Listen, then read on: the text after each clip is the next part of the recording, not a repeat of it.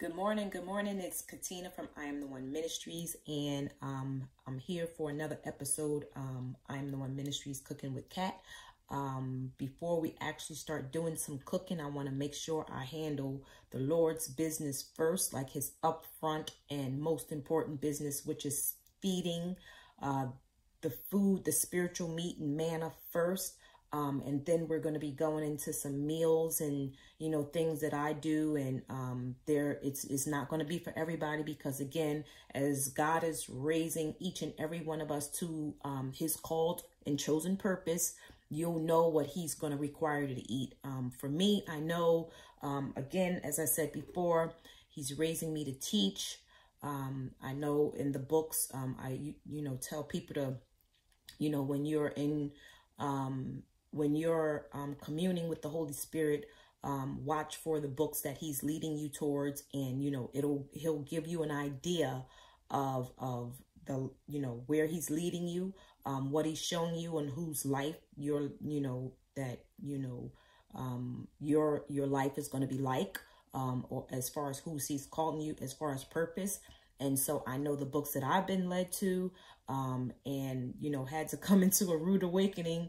It's definitely equivocal to Paul and teaching like Jesus, and, not comparing myself to them.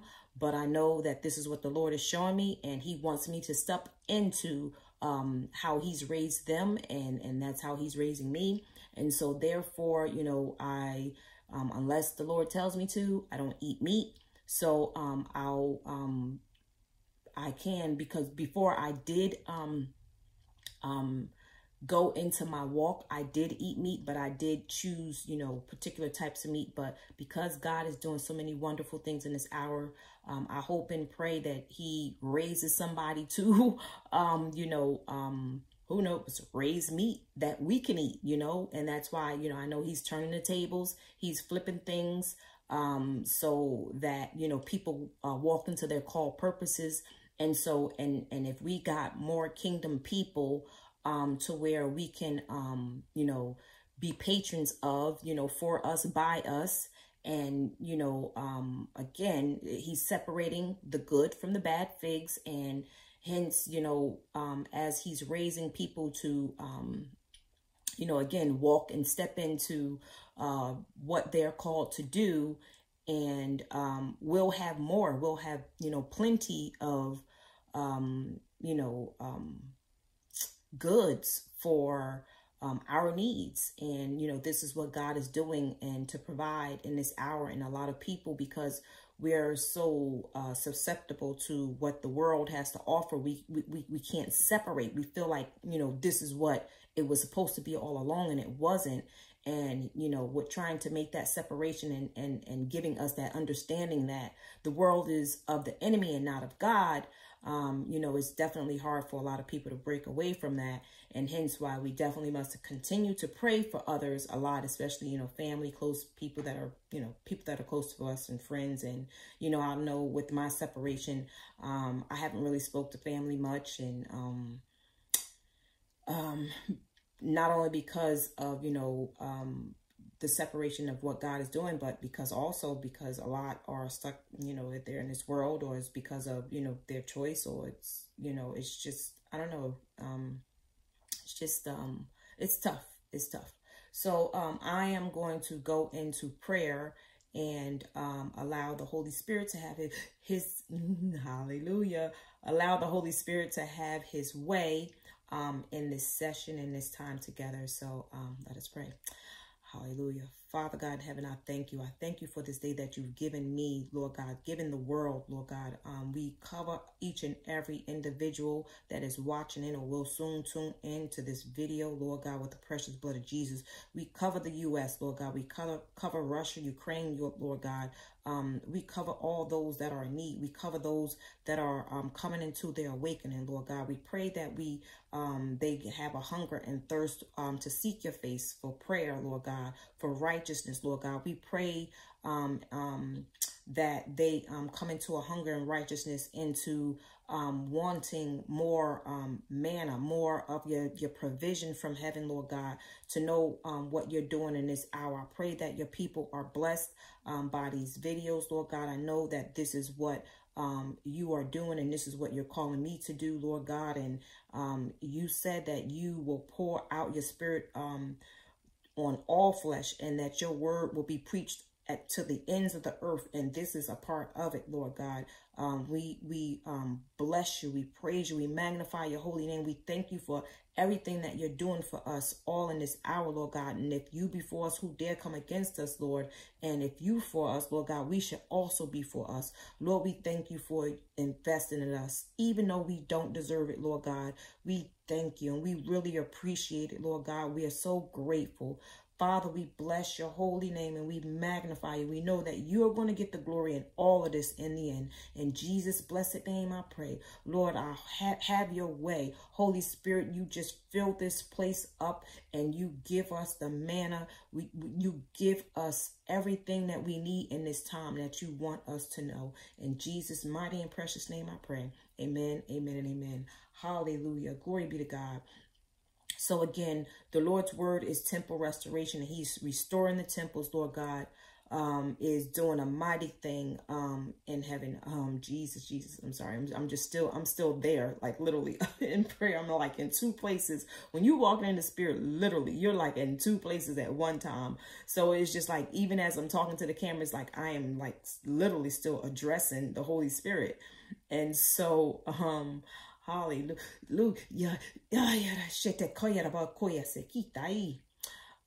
And so, yes, our Father in heaven is just doing some mighty, wonderful things. And again, I'm going to allow the Holy Spirit to have his way. So temple restoration is our Father's,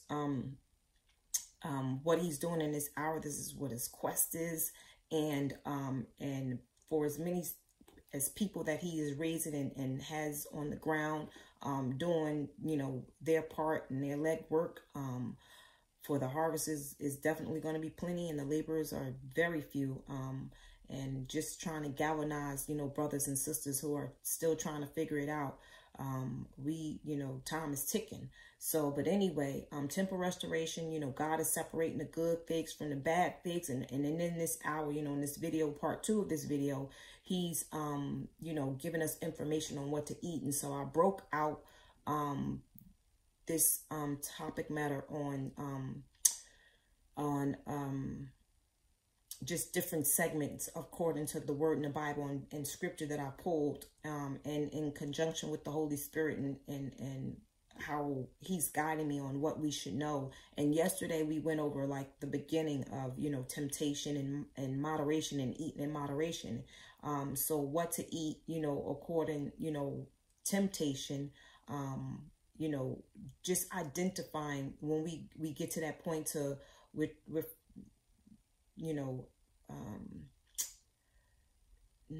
not trying to figure out what to eat, but yeah, not only trying to figure out what to eat, but, applying that topic matter when it comes to what to eat.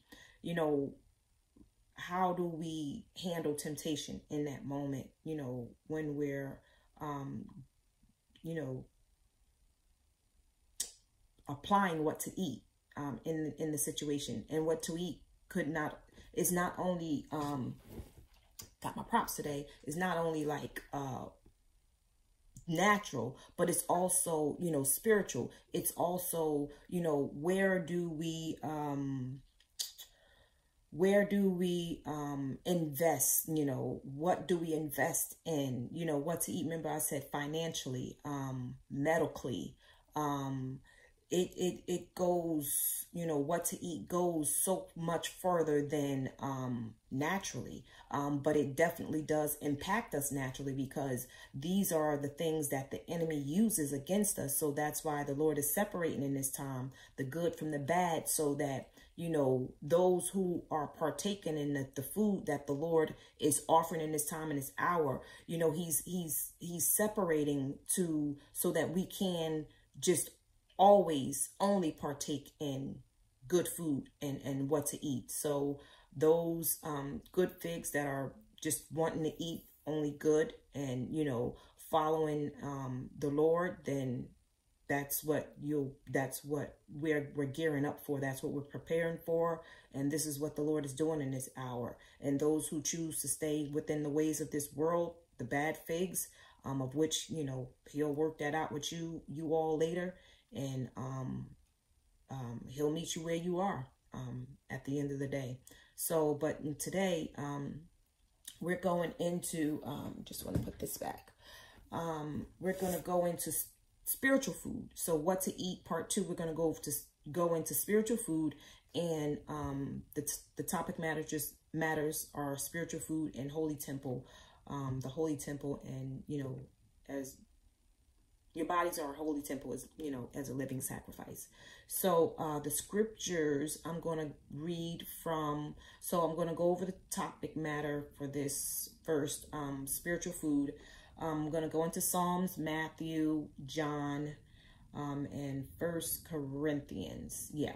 So, all right. So what to eat with respect to spiritual food. I'm going to read Psalms 34, 8 and 9. Oh, taste and see that the Lord is good. Blessed is the man that trusted in him.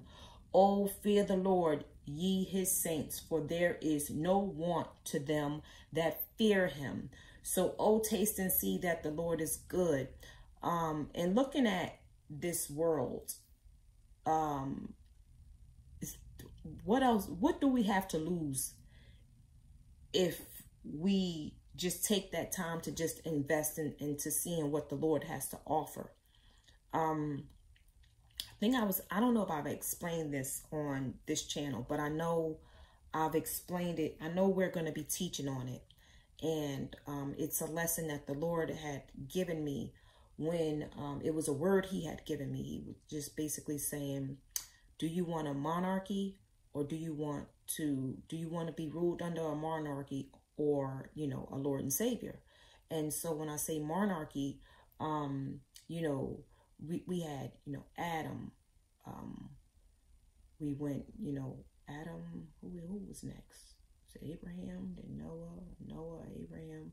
I don't know. But all of them were under Moses, God's leadership, right?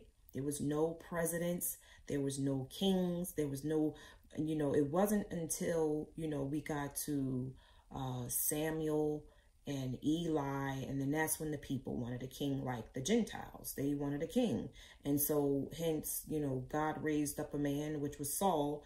And then, but God knew, like, once you go under the rulership of man, he knows man's heart. And then, you know, as we are under the rulership of man, we will suffer. You know, if man's heart is not, you know, that's why David, he was after God's heart, and he knew God's heart, and he treated the people according to God's heart. And so, you know, a lot of them, yeah, when you're under the Lord's rulership and under one who is chosen, who is after God's heart, you will literally get to understand and taste and see that the Lord is good by one who is really operating under, you know, under God, through his ways and his acts and his will and understanding, to treat the people accordingly. But if you're doing it under man's ways, and man's is subject to Satan, so hence why we're facing what we're facing now. So, you know, when we lean not on our own understanding or the understanding of other men, and we trust and we taste and see what the Lord has, we know that he's got our back and our fronts, our sides. He just has us. And, you know, we have to understand, you know, that he is good. And, you know, when we fear him, you know, the part 34, Psalm 34 and 9, it says, "Oh, fear the Lord, ye his saints, for there is no want to them that fear him." You know, when you fear the Lord, you know, a lot of people think of it as afraid, but yeah, it's respect. It's that love. And when you respect It's just like respecting your parents, respecting another person. It's like it's a healthy fear. And, but then also there is that other fear to where that, what I believe this also means for this particular scripture verse, "Oh, fear the Lord, ye saints, for there is no want in them that fear him." I know that I don't have to want for anything, like, especially when fearing another man. I don't fear man, because if I have a healthy fear for the Lord, and then also that fear that, you know, okay, he's the creator. He created the world, and he created me, and you're coming after me, and he created you too, and he can get rid of you or, you know, not necessarily get rid of you, but handle it. I don't have to want for anything. So yeah, that says it right there in the nutshell, according to Psalms 34:8. You know, he is good, and everything that I've since I've been awakened, everything that I've, you know, when I look back at my life living in this world and living under the rulership of the monarchy of Satan, you know, as run by man. Wow, boy, if I would have grew up in Christ, Jesus, Jesus, Jesus. But, you know, again, this is what it is, and I just hope and pray many people waken soon. So I'm going to go into Matthew 4, chapter 4, verse 4. And it says, "But he answered and said, It is written, man shall not live by bread alone, but every word that proceedeth out of the mouth of God." Hallelujah. So this is when Jesus was being tempted by the enemy. And, you know, again, like I said yesterday, I was like, how he going to tempt the word with the word, and he is the word? And so, you know, Jesus was just like, bam, you know, man shall not, you know, just live on bread alone. He telling him to sit up here and make some stones into bread or whatever have you. And, you know, Jesus like, I ain't beat. Like, I own these stones and the doggone bread. What you talking about? And if I want it, I can get it anytime. And, you know, we should know the same is for us. And, you know, I've said it before and I'll say it again, you know, as we're approaching, you know, what was once now food shortage, now turning into a famine.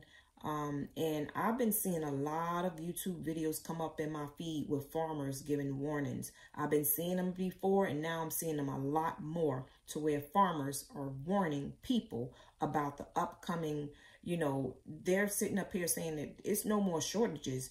Now you're literally looking at not shortage, but emptyage. You know, if that's a word, you know, it's going to be empty. Not, okay, shortage, okay, this will be in another 2 weeks. Or no, it's just, no, it's not going to be produced at all. And a lot of these farmers who are, you know, can no longer afford to, you know, produce for the general public. They're only producing for themselves. And, you know, they're the ones, you know, that's going to survive. And, you know, I was saying this, I had went to Brother Whitfield's first conference back in February, and I was on the flight, and I was sitting next to a farmer in Jersey, and he's from Jersey as well, going to Florida. Is it Florida? It was something. Yeah, going to a wedding. All right, and so he, you know, was just talking about, you know, how tough it is and this, that, and the other, and how, you know, how they had a lot of acreage, and, you know, but it's to the point to where they're just going to be farming for themselves or whatever have you. But this is also still like, if you know, trading and bartering and doing, you know, that type of stuff, this is still a good time in the season for them too, because any overages or whatever have you for people who are able to still go and get food from a farm, then the farmers, you know, I mean, it's going to be tough for them, because it's not, you know, they're not going to be able to do for the general market. You know what, I still think it's just tough for them overall, because they got to pay a lot of upfront costs and things like that. Like you know, the enemy, the system has changed so many things that they can do, you know, as far as like controlling their seed, what they can grow. You know, a lot of farmers were, you know, they've grown according and accustomed to what God, you know, had intended. You know, now, you know, you producing a lot of stuff that's either fast or just to keep production up, like the greed. Like it's changed the farming market so much to where the people don't even realize what the farmers are up against, especially when they sign these deals. This is why the Lord woo, I cannot wait. But anyway, and I just pray that, you know, hang in there, farmers. I don't know who gonna hear this, but you know, Jesus is flipping them tables. He done created that whip and that cord. He's flipping these tables. Get your head steadfast in seeking the Lord, seek his face, and just keep your head in the game of knowing that God is going to change things. And, you know, even though it seems, and that might be this might be a better thing, getting the government out of your business and just start marketing to the general public. And again, because the thing is like, you know, when the farmers, like, it's not like that. And especially this is what, you know, the guy that was in the seat next to me, he was explaining how, you know, when they produce, it's like they don't really get to see like that turnaround. The stores make it, you know, better business than they do. And so now if you got somebody coming straight to you, it's kudos for you. It's kudos for you. So I just hope and pray like this, you know, this will be a blessing for the farmers. Because again, this is where we started. This is where we started. And, you know, our first, who was it, between Cain and Abel? Cain, he tilled the ground, right? And Abel, he was the sheep, or the, you know, he was the herder. He handled the animals. So, you know, our life mainly is caring for the earth. So, but, you know, just to keep going on, you know, just to move on, because I know I can go on. But the things are going to change, and, you know, we don't need, you know, bread alone. And again, with everything that's coming up, and, you know, shortage of, you know, this is going to force people into a fast, or it's going to force them to not eat so frivolously the way they used to. And as you start to, you know, like the less you feed your flesh, it's because it's the food, is the very sin that has the flesh up the way it has, that sits up here and beefs up everything else, all the other sins. The sin of, you know, lusting after the flesh, you know, lusting after the flesh, the sin of lusting after the flesh, the lust of the flesh, because of food, you know, our eyes or whatever have you, the lust of the flesh, which is the food, it seems like it heightens, it elevates everything else. So that main sin is now about to be brought back down into submission, and then it's going to awaken a lot of people. And yes, for Matthew 4:4 says, but he answered and said, it is written, man shall not live by bread alone, but by every word that proceeded out of the mouth of God. And so there's going to be many without food. They ain't going to have no choice but to sit up there and listen to the words that come out of the mouth of God. I don't know what's going to transpire and what's going to happen in these days. But if it gets to that point, boy, oh boy, we all of us going to be in for the rude awakening. And we ain't going to have no choice. And hence why the spiritual food, get into it, because you're going to be listening to the words that come up out of the mouth of God. And you are going to be fed. And you're going to need that spiritual feeding, because it will nourish you. And, you know, you will get to know and taste and see that the Lord truly is good. And the things of this world, which was killing you all along and keeping you in the darkness and putting a cloud over you. And, you know, the veil of darkness is what's been keeping us deceived for so long. So again, we're walking into some times to where only God can get us out. And so we are going to taste and see that he is good. And I'm going to read now for you here in Matthew 5 and 6, chapter 5, verse 6. Blessed are they which do hunger and thirst after righteousness, for they shall be filled. So those who are already in the Lord, and we're hungering and we're thirsting and we're seeking his face diligently, you know, we are filled. And I explained before how I spiritually eat the flesh of Jesus and I drink the blood of Jesus.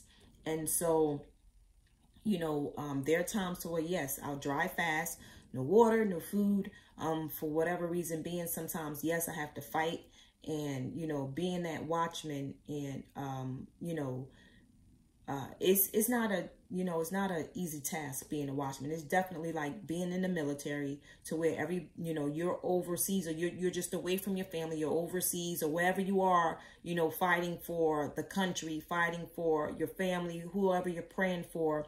You're separate and apart from everybody, and you're getting, you know, the words and the commands of who you need to pray for. You're up on the watches, whether it be 12 in the morning, 3 in the morning, 5, 6, whatever o'clock in the morning, you know, praying, and, you know, even throughout the day, praying. You're doing the work and things other people otherwise would take for granted, and they don't know that you're doing these things on their behalf. And it's, again, same as, you know, again, the military. These guys are over there. You don't know, you know what missile just flew over their head, just whatever. And, you know, yet and still we get to sit up here and be over here having our barbecues and this, that, and the other. And, you know, that's not cool, you know, like we definitely like, and then we got a holiday, and then having another barbecue to sit up here and celebrate them. Like, can we come up with some more better, you know, gratitude-ish ways to, you know, acknowledge what they're really doing? Because this definitely deserve. And this is why God wants the glory for the things that he does. And he does deserve them. And so, you know, we do have to understand that, you know, a watchman's lifestyle is definitely like not easy when you're called to fast, when you're called to pray. And, you know, I say it like this, like when the word says, you know, like, don't be like the Pharisees, and you know, make sure don't have on that sad and countenance face or whatever. You know, and that's not what this is, me, you know, either complaining about whatever have you. You know, I'm just hoping and praying that you get gratefulness out of this message. You get thanksgiving, you get gratitude, and that you see that, you know, gratitude needs to come from this. And you won't take life for granted, mainly your own, because again, you got people on the back lines, you know, on the battle lines, or on the battlegrounds, on the front lines, fighting for you, and you're not fighting for yourself. And, you know, God is bringing to your attention, he's bringing to my attention, I've seen many visions, not only family members, but other people that I don't even know I'm praying for. And, you know, when I'm in my closet or in this room or just whatever have you, this whole house is anointed. It'd be so funny. My husband be walking up in this house.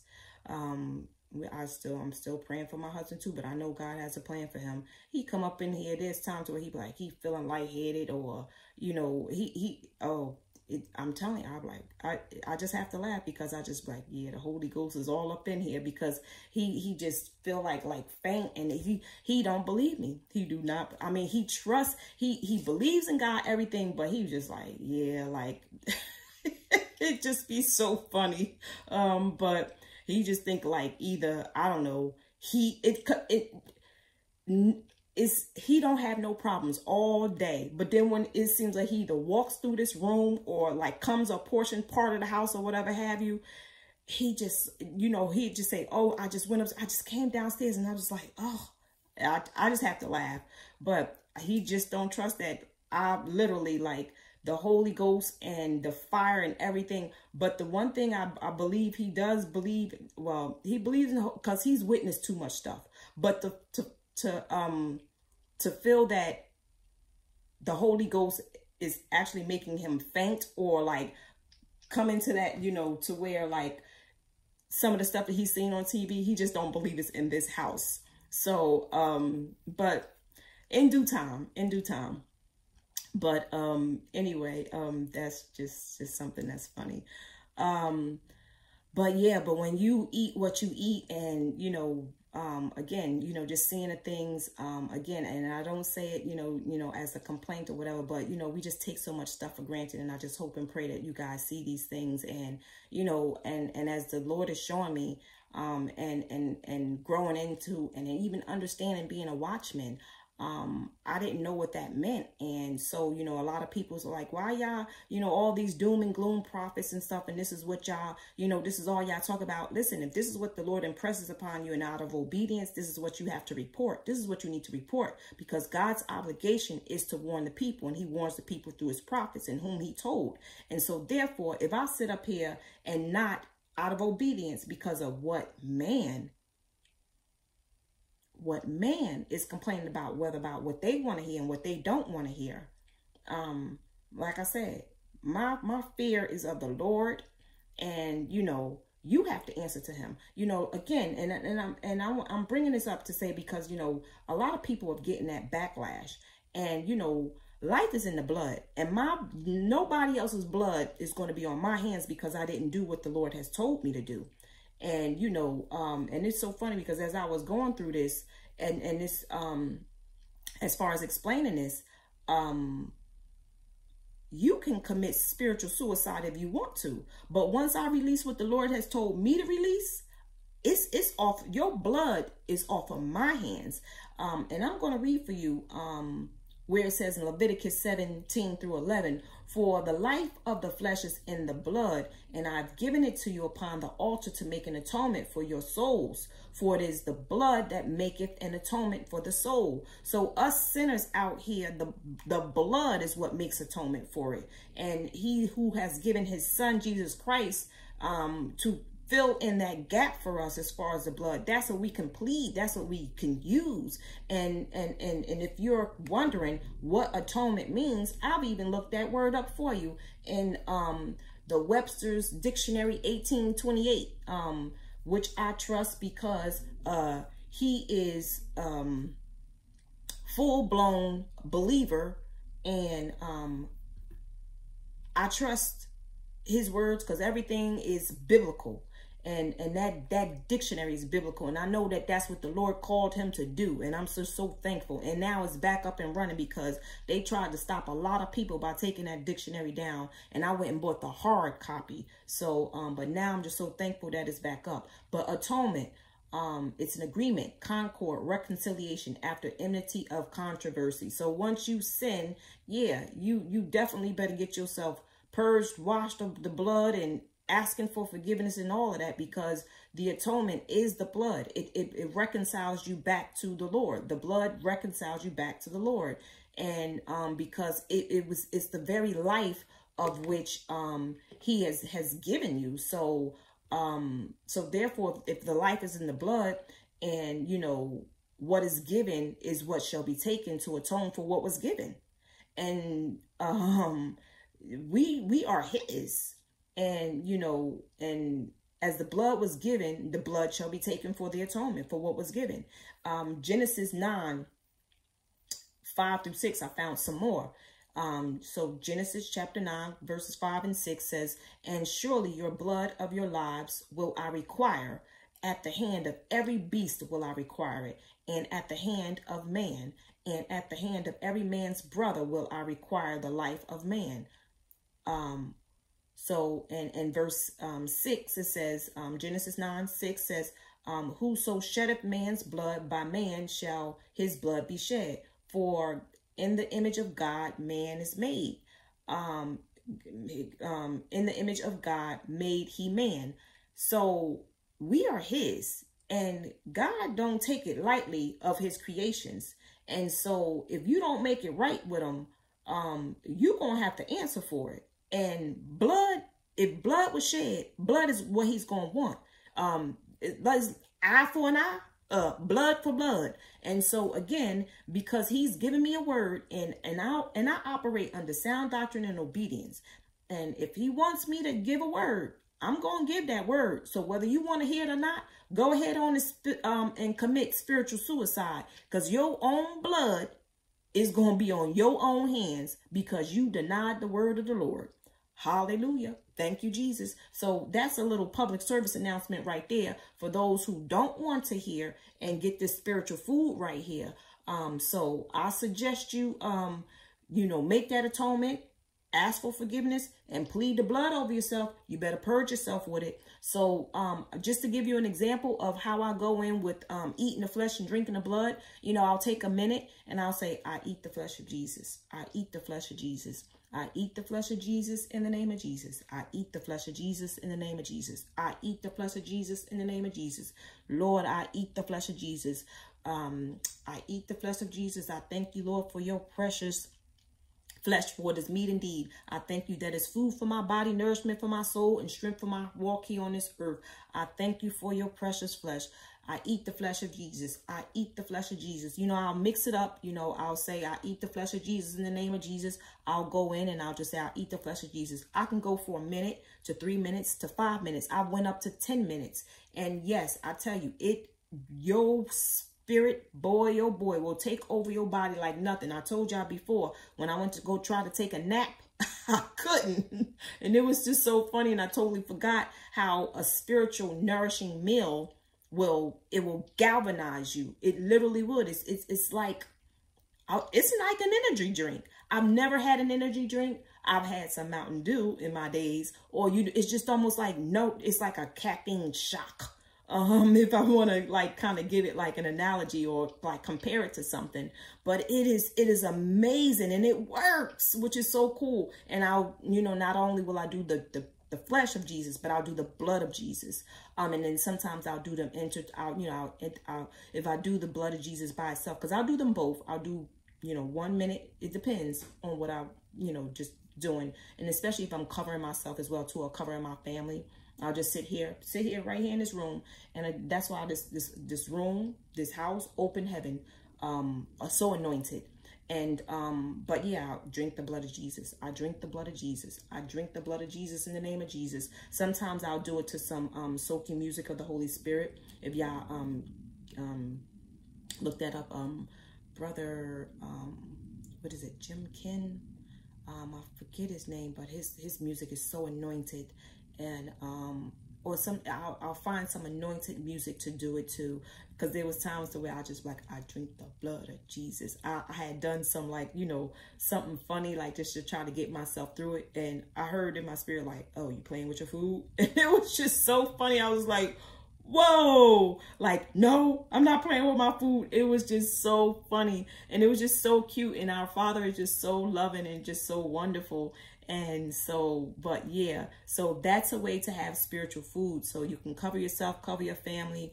And it's such a blessing. But I'm going to go on. I hope I haven't gone off topic, but just knowing that you can, be spiritually fed by focusing on the Lord.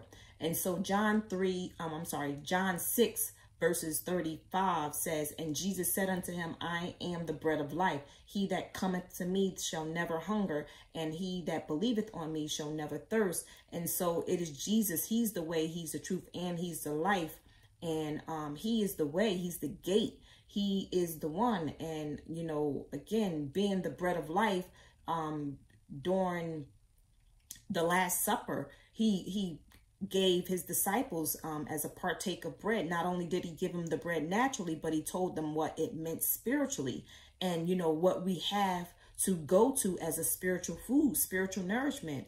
And, again, as, even as Jesus, when he said that man should not live on bread alone, but by every word that proceeded out of the mouth of God, it is just that spiritual food that, we need. And if God's word is what we have to look for, because we're spirits first. We were created first before we were formed. So obviously it would make sense for us to attach and identify with our spiritual side, our father side of our family. And, you know, again, our flesh side, the mother side is just, you know, as it is falling now, it's just going to fall away. And hence why the Lord is stepping in to, you know, keep us sustained for these last days, these end times. And, you know, we got to partner with him and get on his side to make sure that we're doing everything that we possibly can to work with him, because he knows all. And if he sees what's going on with the food supply and, you know, getting us on that right track to make sure that we're eating foods that's good for the body that he designed, not man, but he designed. So he knows. So it's definitely beneficial for you to, you know, take in this information and get all that you need from out of it. But again, John 6:35, you know, Jesus identifying himself as the bread of life, and, you know, saying that, you know, man will never hunger again, and, you know, one will never thirst, because he's the living waters as well. So definitely seek the scriptures, as you know, for your spiritual food. In John chapter 6 verse 51, I am the living bread which came down from heaven. If any man eat of this bread, he shall live forever. And the bread that I will give is my flesh, which I will give for the life of the world. And that's what he did. He gave himself. Lord Jesus, Jesus, Jesus. Here I am about to go into like either prayer or I'm just about to acknowledge the Lord. Like, thank you, Lord. Like, Lord God, yes, thank you. He's given himself for us, and just acknowledging him for what he's done. No man could ever do what he's done, and they're not capable of doing it. And we couldn't possibly fulfill, because we got spots and blemishes all over us. So the blood is definitely something that we need, and the flesh, in order to make an atonement for what God will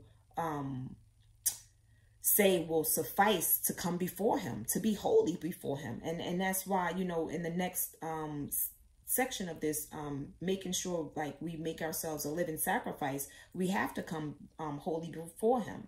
And so, you know, with going into the next one, you know, baptism by spiritual food. And you know, this says wilderness warnings. That's my topic. 1 Corinthians chapter 10 verses 1-6. They say, and moreover, brethren, I would not that ye should be ignorant how that of all of our fathers were under the cloud, and all passed through the sea, and all were all baptized unto Moses in the cloud and in the sea, and did all eat the same spiritual meat, and did all drink the same spiritual drink, for they drank of that spiritual rock that followed them, and that rock was Christ. Hallelujah. But with many of them God was not well pleased, for they were overthrown in the wilderness.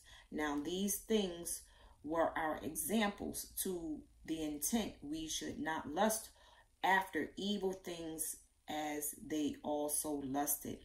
Hallelujah. So yes, our forefathers, this is just talking about, this is Paul talking here, just giving the example. They were under that spiritual cloud, that they were literally, the word was literally, you know, guiding them. They got that manna, like, and just, they had the meat, the spirit, and they were eating, they were partaking of the same spiritual food. And to, again, and then again, the crazy thing, it was Jesus, it was the word, it was, they drank from the same spiritual rock, which was the Christ, the rock, and then the spiritual meat, the food of which they had, they was under the same umbrella.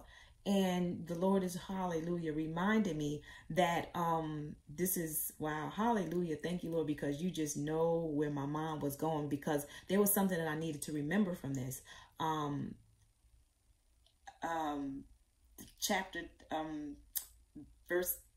Verse 5 of chapter 10 says, but with many of them God was not pleased. I explained the other day how we met other Christians, other believers in Christ, but they were Mormon. and just going into the verses to where God says in the word that, you know, whoever is working with us and whoever is for us, you know, and preaching and casting out demons in Jesus' name, then whoever is for us, then, you know, leave them be, you know. So if they're drinking up the same spiritual food and they're operating in the same, you know, just doing, you know, according to the word, you know, preaching according to the same spiritual meat, you know, so what is it to you? You know, that, you know, just because they're not with us, but if they're for us, you know, if I'm for them, who dare come against them?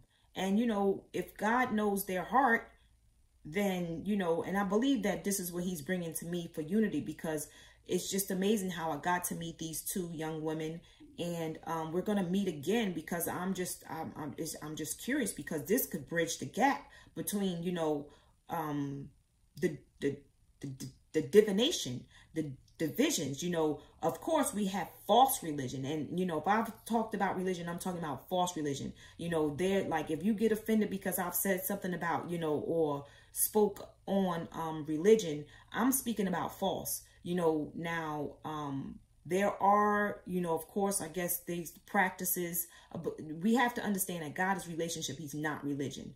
But if you are under, you know, what the general term for religion is, because your ministry operates under a different name, or, you know, practice or whatever have you, then, you know, then that's when I identify it as religion. But if it's under a religion that's, it's definitely Christ related, and you are doing what he's calling you to do and what your ministry is supposed to do, then who am I? You know, and so, and it's up for us, long as he's given us all these clues. You'll know them by their fruit. You should know your father's voice. If you know your father's voice, what's the problem? I don't understand. You know, we just so quick to sit up here and judge. And, you know, I believe that's what the Lord has taught me in all of this too. So again, you know, baptism by spiritual food and, you know, wilderness warnings. Yeah, when we're out there, when we're, you know, in our flesh and ourselves or whatever have you, and, you know, we got to be mindful of the things that we're lusting after. And we can't lust after the evil things of like quick to judge somebody because they have the label of, you know, whether it be just whatever their the guidance of. Because when I asked the Lord, and I said, wow, you know, this was so cool, Dad. You know, like I didn't even know that there was like Christian Mormons out there, just like there's just like Christian Jews and stuff like that, like Rabbi Snyder. I love Rabbi Snyder. And I was just like, wow, like there's so many difference in Christians. And I was just like, so why do they have the Book of Mormon? Like, why do they have that book? And clearly just came in my spirit was like, somebody wrote a book and they use it as a guide. But the Bible, you know, my word, pretty much like, it's just like how he had me write a book. And it's in anybody. And then that's why we refer to scripture. Anybody can write a book and it can be their guide. And so they have a guide. And I'm like, oh, so, and it's just so cool, you know, our shower time and just, you know, bathroom time alone, because he just shows up. It's amazing, but he shows up in that bathroom. But it's just so amazing. And, you know, when you get in that spiritual, you know, food like that, you know, don't deny. And then, you know, again, these women, they didn't deny. Like, I know that there's a lot of people who claim, you know, they have Christ, but boy, they deny the power. These women, they did not deny the power whatsoever. So they didn't sit up here, have a form of godliness. They definitely walked in godliness. And, you know, they literally did not deny Christ whatsoever.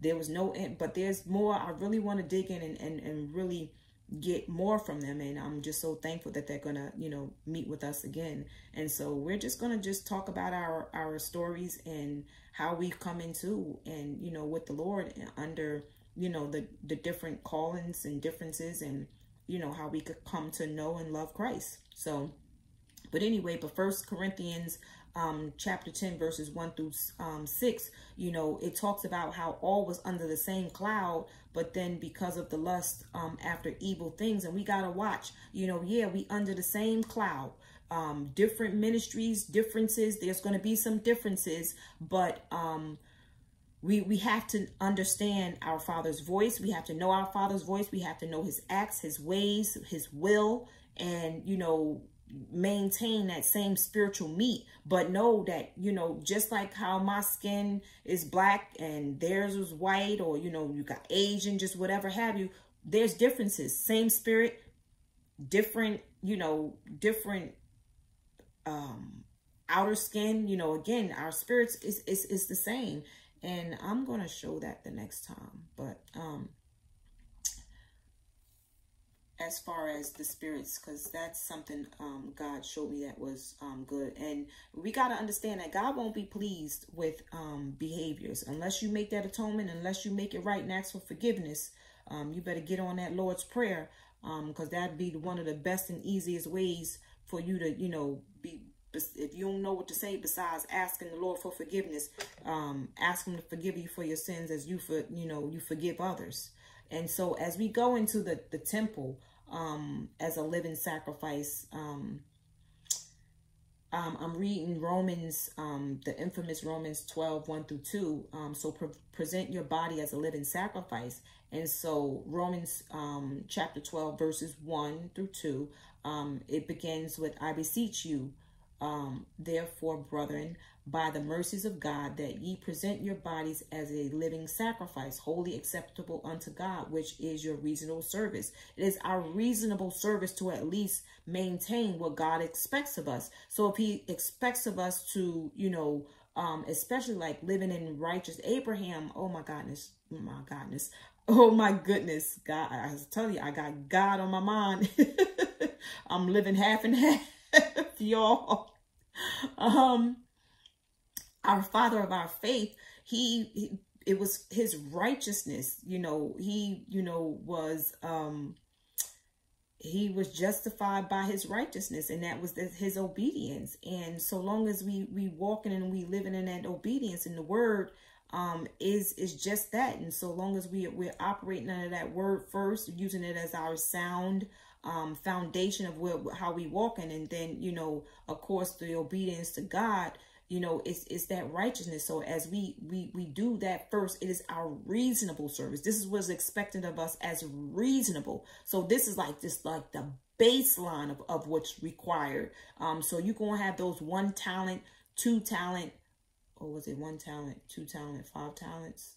Yeah, something like that. But if you just got that 1 talent, that basis as far as like righteousness, as far as like, you know, what God is expecting of you, because he ain't going to give you no more than you can handle, then if that's your reasonable service, then just strive for it. You know, you can try to supersede it. You know, he'll be proud of you, of course. He's proud of you regardless. But so long as you just, you know, strive for the reasonable service of being righteous and presenting yourself, your body, you know, with respecting others, respecting that other person. Because remember, blood is going to be required of blood. So if you hurting somebody and they take their own life or whatever, yes, that person that just took their life, their blood for what they've done because of what you said have done is on your hands. You got to answer for them. And unless you make that atonement, because he's going to come after your blood now, because guess what? You're his, just like they were his as well too. So again, we're his prized possessions. We're his, period. So he's like a daddy. Our father is like a mama bear. And just like, I don't know, you better not mess with me and my kids. So yes, that's just that's him, his protection. That's how he is. He is, aggressive when it comes to what's his, and he owns it all. Psalm 24:1, the earth is the Lord's and the fullness thereof, and those that dwell therein. So yeah, you got to know him. You got to know his mind. You got to know his ways. And one of the best ways to know that is through spirit and knowing him spiritually. And so just moving on. And so be not conformed to this world, but be ye transformed by the renewing of your mind, that ye may prove that it is that good and acceptable and perfect will of God. So this is how you proving it, you know, by being renewed, by being transformed. So if the ways and the things of this world, if you're not conformed by it, just like, you know, I believe what they in 1 Corinthians 10:1-6, they were under the spiritual meat, and no sooner than they got from up under the cloud of Jesus, they got lost, because the lustful ways of this world, they got conformed back to the world again. And so, you know, they didn't stay transformed by the renewal of their mind while they were under that cloud for long. And we have to understand what it is that pleases God. And we have to be spiritually reconciled. And hence why I'm the One Ministry Spirit School is, I'm so excited. And this is what the Lord is raising us to do for this world, and, you know, for just whomever, like, he's going to bring before us, and who, you know, we're going to go before, and, you know, help spiritually reconcile and reconnect to our Father. And this is just like the meat of it. This is just the beginning of it. And as far as what I know he's doing in our lives, and what he's calling us to do. And I'm just so thankful all the more that I've been awakened in a time as this to do just this. And so I'm going to move on. But, you know, Romans 12:1-2. And it's just such a, you know, well-known verse and scripture. And I believe we take it for granted. You know, we get so used to saying, you know, be not conformed to the things of this world, but be transformed by the renewal of your mind. But we forget that last part that says that ye may prove what is that good and acceptable, perfect will of God. That good and acceptable, perfect will of God is being renewed and being transformed and not conformed. So if you are so stuck on this world and you're eating only what's of this world, and you're not proving what's that good and acceptable will of God by having your mind renewed and transformed, you're missing it. You're missing it. And you are at enmity with the Lord, and you are a bad fig. You are not his. And I'm only saying these because I know my Father's voice. These are his words. This is what's in his word. This is Jesus. These are the same words and terms that he would use. So sound doctrine. I know the sound of my Father's voice. I know his voice, and this is what it is. If nobody is speaking the same way, then they don't know him. They don't know him. And, you know, what do they say? You don't know God, you're not of God, and love is not in you. You don't know him. And that's just point blank. And so I move on to Romans 14:17. Basically, you know, it's describing like, what is the kingdom of God? For the kingdom of God is not meat and drink, but righteousness and peace and joy in the Holy Ghost. And so it is nothing of this world, not natural meat. It is not natural drink. It is not, you know, any of these things naturally of this world, but it is righteousness. And, you know, again, because Abraham was justified for his righteousness through his obedience, you know, is that very thing that God is looking for in this hour, because we are the descendants of Abraham. And, you know, so it's just those things. And it's a good, righteousness is such a good feeling. And there is joy and peace in it. And the Holy Ghost is just, it's just such a beautiful thing. And so just to know that the kingdom of God is not those things, these things that our flesh lust after, we got to know that there's an afterlife that's going to where these bodies are going to die away with this earth. And we're going to know that, you know, our formation is going to go with the earth of which it was, you know, created, you know, like formed from, and our creation is going to go back to the creator. I don't have the scripture, but it does, you know, God, you know, because he's the giver of, you know, the souls and spirits, like he's the one that's going to take it back with him. And so hence why we should know and understand that, you know, there's either one way you're gonna live eternity. You're either gonna go up or down, and he decides that. And so 1 Corinthians 6:19-20, chapter 6, verses 19-20, the temple of God. And a lot of people, we don't realize this. What? Know ye not that your body is the temple of the Holy Ghost, which is in you, which ye have of God, and ye are not of your own? Yeah, so that spirit, that the creation is God. And it's you know, we were like the mini-me's of him.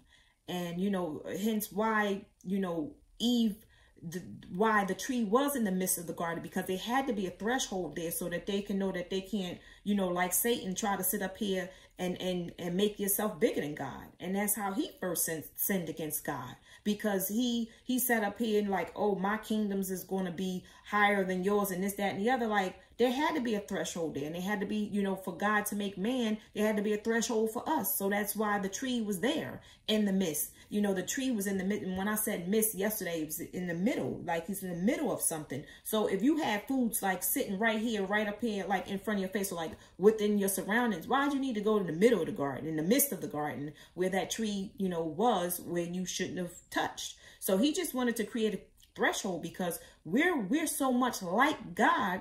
And how the devil sat up here and just, you know, said we would die when we was already like God. We wouldn't die.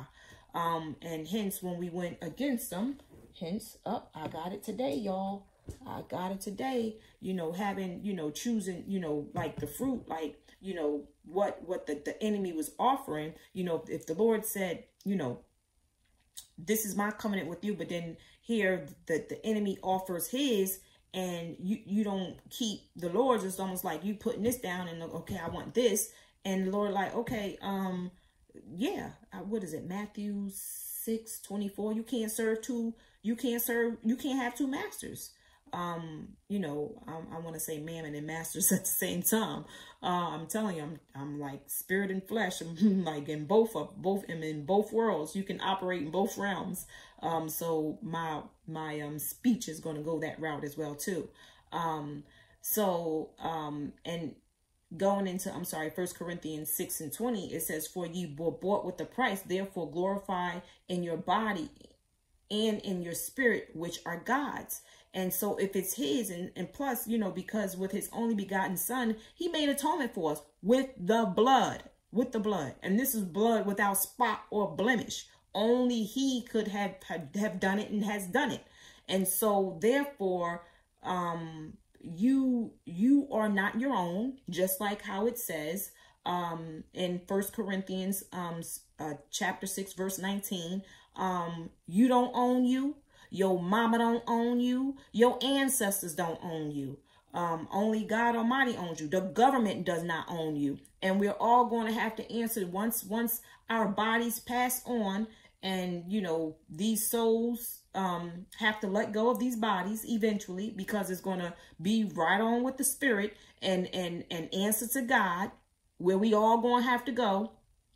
So we better get this spiritual food while it's sitting up here, and understand, you know, what this means spiritually, and, you know, how this is going to be a spiritual feeding. So what to eat when we need to eat, we need to get up in the word. And so today's topic is surrounding, you know, what to eat, and, you know, as far as our spiritual food, and making sure we keeping our holy temple as a living sacrifice. And how we do that, we be amongst others who are in Christ, and know his voice, know our Father. Like I said, I didn't understand and know that there were Christian Mormons. And so I'm going to go and find out. And so, because we got to stop this. Whatever the devil is trying to do to divide us, we have to understand what it is that's causing the division, and somebody's going to have to take that stand and make that step. So I'm going to do it. We do have a meeting with them. I'm excited, and I just want to see, you know, long as you do what you need to do by not allowing somebody to indoctrinate and infiltrate you with things that are not of your Father, because you should know his voice. It's just like you knowing your mother's and your father's voice. You are not going to let nobody sit up here and distort your natural mother and father's voice to the point to where you don't know who they are. Come on. So let's not get stupid. And because we're not, because God didn't make us that way, then that wouldn't say much for him. But, you know, because we got to give him all the glory, because I'm a creation of his, just like you are. And I know I really can't speak for it, but I am. But our Father did a wonderful, like, there's no words can even just express. And I'm definitely not going to sit up here and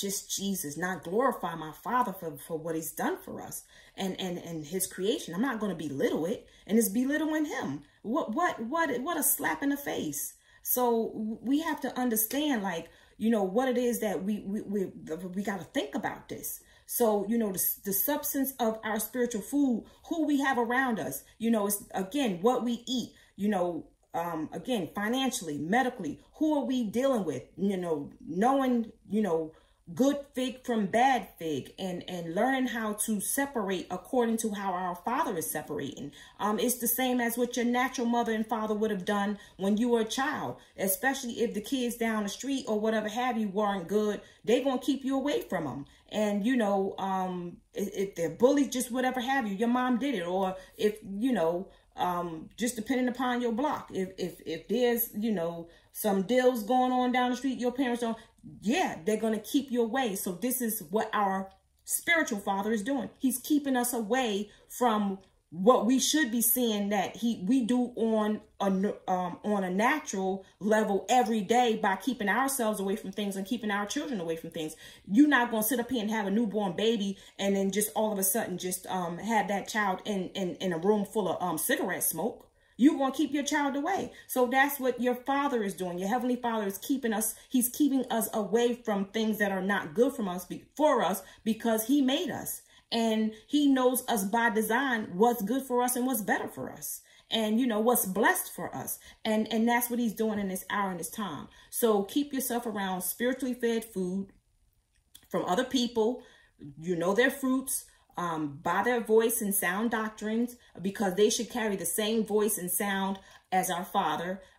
You'll know them, because if you're operating the way you should be, and they're operating, y'all gonna speak the same language. There's gonna be unity. There's not gonna be division. And despite the fact that there is, you know, difference in color, difference in a name or a title or whatever have you, so what?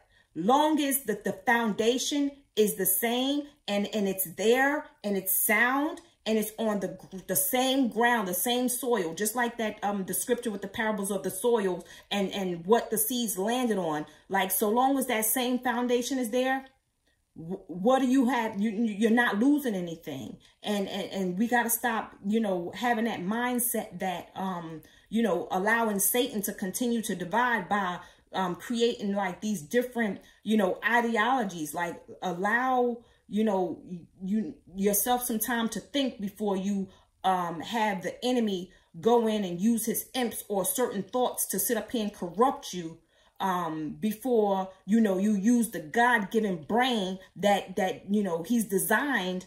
And, you know, we sitting up here, we are belittling the brain that he's even given us because we're not using it. We use it to the capacity that the enemy is sit up here and allow us to self-kill and destroy us. And by just falling into his hands and accepting his fruit and not what our Father says. So stop, you know, we got to stop cursing ourselves and stop, you know, ending our own lives by not thinking first or at least, you know, asking our Father first. So, Colossians, this is the last of it. Colossians 2, chapter 2, verses 16 and 17. I'm sorry. The substance of what who you are belongs to God. So that's, you know, let no man therefore judge you in meat or in drink or in respect of any holy day or of the new moon or of the Sabbath days, which are a shadow of the things to come, but the body is of Christ. So the substance of what you do belongs to God. So I titled this, The Substance of What You Do Belongs to God, because the things that you do in your life, you know, it belongs to God. And how, you know, again, that reasonable service, like those standard things, like if you're, you know,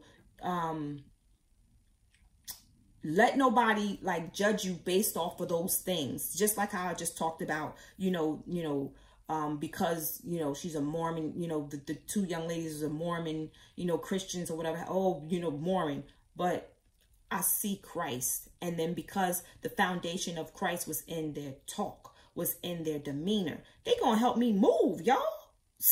So, you know, I'm getting this. I'm not even getting this from my blood family.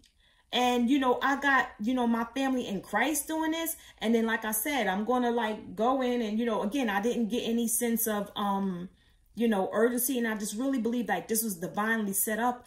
And I'm just like, I know that the Lord is allowing me and us to see like how the enemy is really, he has us up against each other.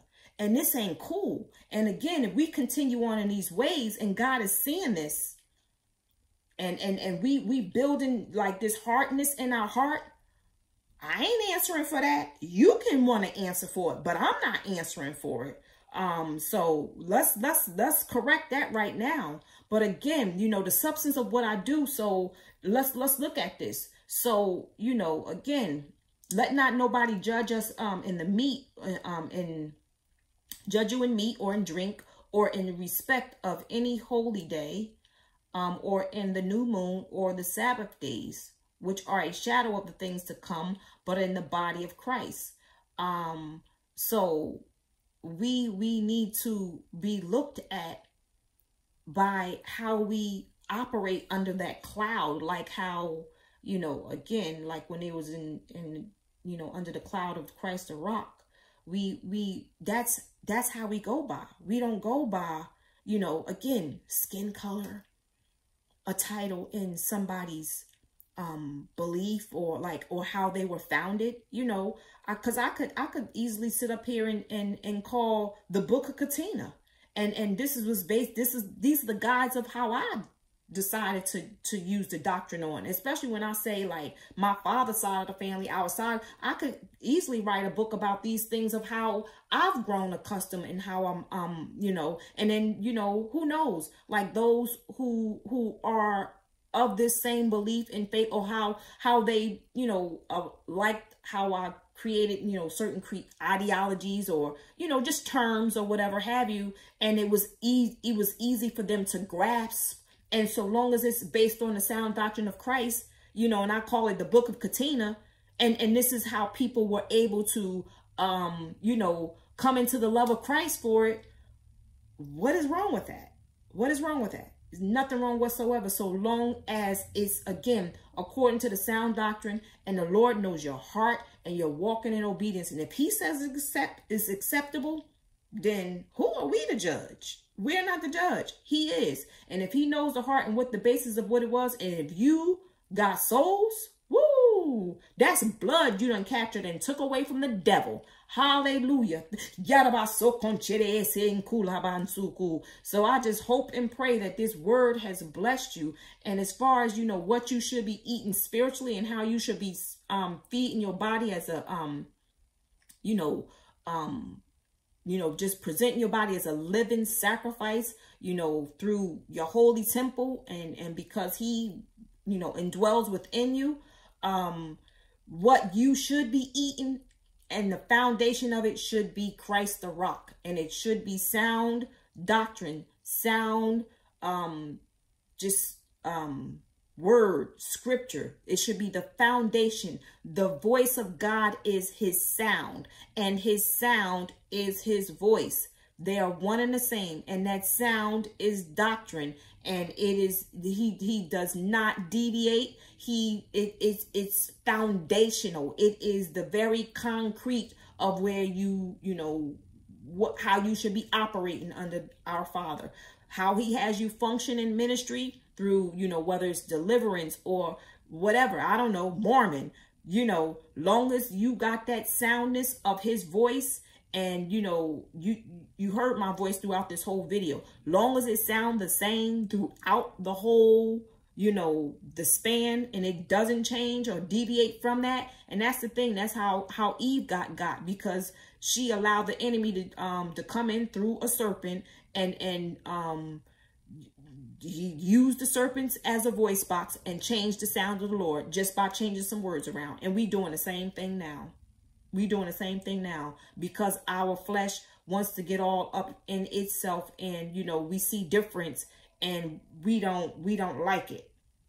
For what?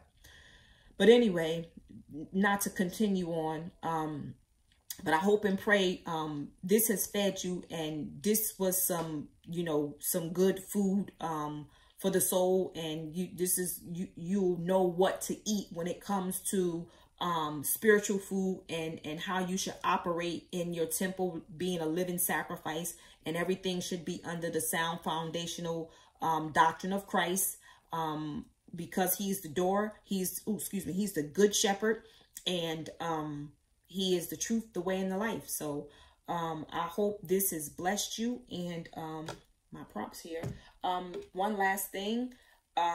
Again, remember yesterday I showed you, or I talked about the lemon. I turned the lemon inside out. Remember I said I do my face, and then, you know, here, and then I start up, and then I go down. Okay. So again, the pulp from the lemon, you definitely can, you know, use that. And it's, again, it's just like and then, you know, the oils from here, it's just so, it smells so good, but it's like an astringent. And because I don't, again, use deodorant, because I don't have to, because I don't have a lot, my body was literally detoxed from these horrible foods, that, you know, it's just contaminated by what the enemy has coaxed man into, thinking that it's healthy for them. But God is cleaning things up and making sure that we have better things to eat. He's raising people to, you know, come into their purpose of what